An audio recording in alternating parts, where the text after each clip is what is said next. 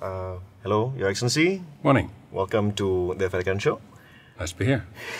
So we're here to talk about some things that's happening and with your vantage point Sure. as the British High Commissioner in Malaysia. So the UK recently has, this new coalition government, which I think many people have not seen in such a very long time. What do you think Malaysians can expect from this new government, given the kind of economic scenario that is afflicting the UK?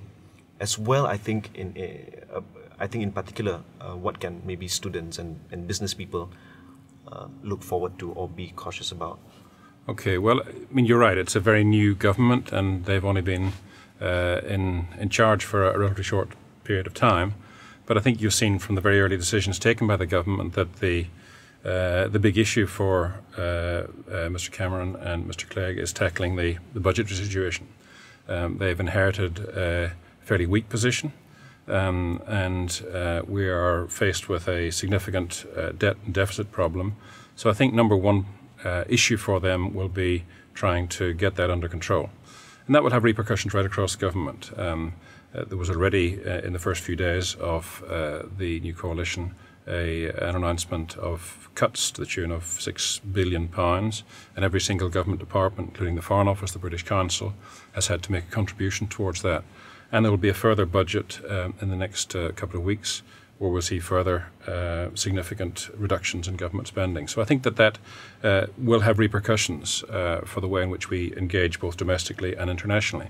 But I don't envisage any major shift in our international stance, certainly not as far as Malaysia is concerned. Malaysia is an old friend of Britain, and I think will remain a good friend of Britain.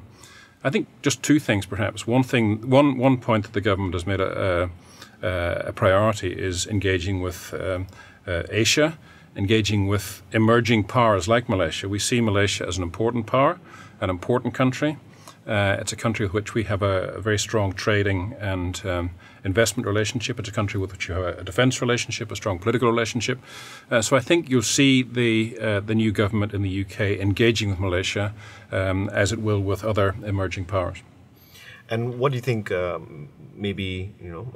just normal everyday people like myself and young Malaysians who do think of the UK as a one important destination for education, for example.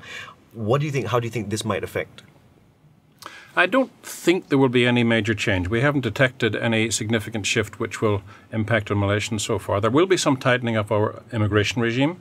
One of the things the government has said, for example, is it will want to improve the quality of English for students going to the UK to study. But that's not a problem for Malaysians. We don't see any significant issue there. We think that it will not have any impact on Malaysians going to the UK. There may be some other tightening up which we haven't seen yet, but I would guess that we will remain a country which will want to take Malaysian students.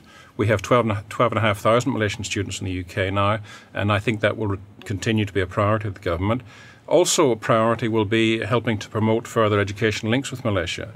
One of the interesting developments over the last few years has been the way in which British universities and British schools have been looking to establish a presence here, a physical presence in Malaysia, and I see no reason why that shouldn't continue. Your Excellency, the second question that I'd like to bring up is you've been a High Commissioner here for the last 4 years. That's right. And after this, you'll be going away at the end of July. That's right. Yeah. What do you think are the kind of things that you've seen in Malaysia that's developed over the last 4 years, which I think you think is a very positive change, and also, if you were to come back I'm sure you would make a trip back at some point. I'm sure we will. So in a hypothetical situation, say 10 years down the line, what are the kind of things that you hope will remain the same, and what do you think would have maybe changed for the better? Or well, I think one thing which won't change is probably the basic friendliness and hospitality of the Malaysian people, and the food, probably. One of the things that I find a challenge, and we all as foreign diplomats in Malaysia find a bit of a challenge, is the need to eat every 2 or 3 hours. And the fantastic variety of food has been one of the major attractions of Malaysia. We've loved being here. We've had a fantastic time. We've been very well looked after by our friends, and have made lots of very good friends here in Malaysia, and I'm sure we'll be back in future years. I suppose from a professional point of view, what has been interesting is the further opening of the Malaysian economy.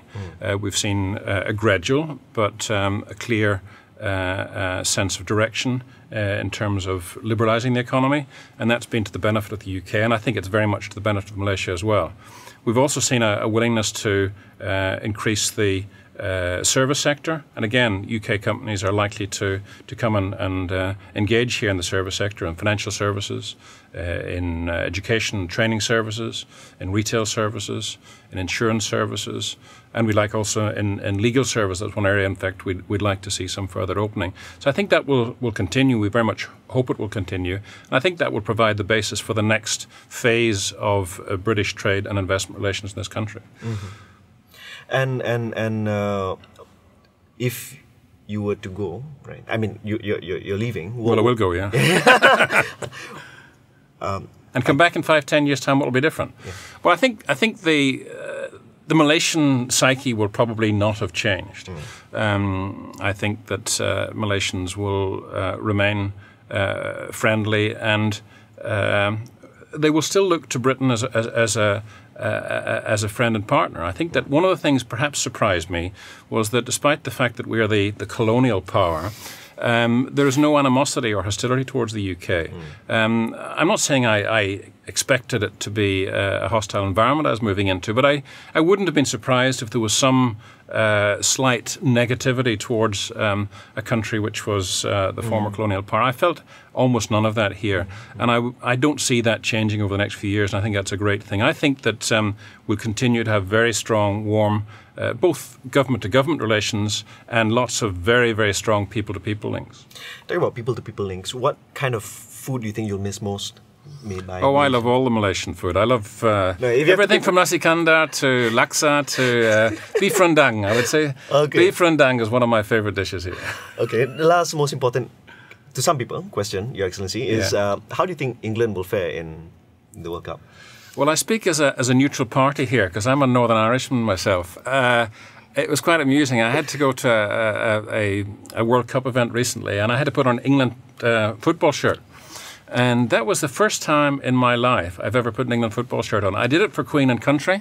I felt somewhat strange, but it's one of the things you've got to do as a High Commissioner. I do support the England football team, not least because in our little draw on the High Commission, I pulled out England as the winner. So I hope they do well. Okay, well, thank you so much, Your Excellency. Not at all. Thank you for being on the show. Nice to see you. Thank you.